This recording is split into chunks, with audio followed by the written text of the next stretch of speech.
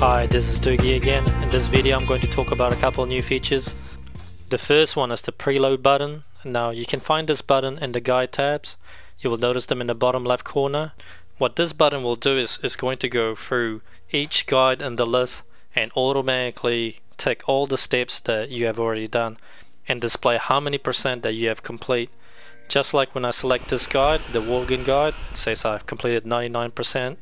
Normally you would have to click each guide individually to check how many percent you have completed, but with the preload button it's just going to go through every single guide and show you how many percent you have completed. Now let me show you again with the dungeon guide. As you can see, I haven't selected any guide yet and I click the preload button.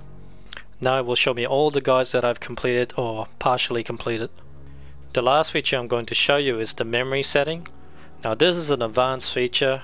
This feature is really only for people who don't like to use the target button or the model viewer and wish to run it in the lowest possible memory setting. There are three features that you can remove to reduce your memory. The first one is the model database, which will allow you to display the model for a lot of steps in the guide. The second one is the NPC name database, which is required to display the NPC name in the model viewer, and it's also required for the target button to work. And the last one is the quest level database, which is required to color code every single quest in our guide and also display the quest level. Without that database, the guide won't be able to tell you if the quest is green, gray or yellow. With these database options enabled, the add-on will use more memory.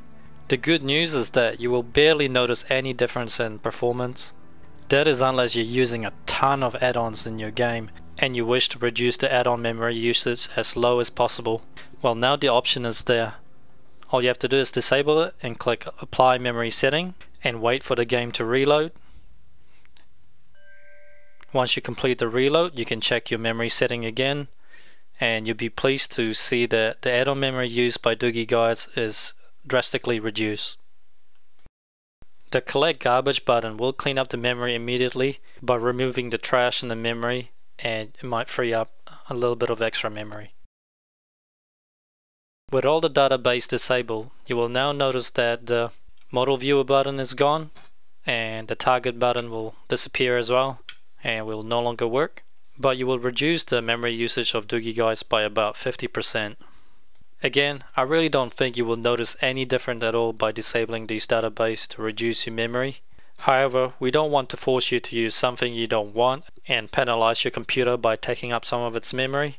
So the option is there for you to disable it. Otherwise, I highly recommend you leave the database on because you will miss out on some of the best features.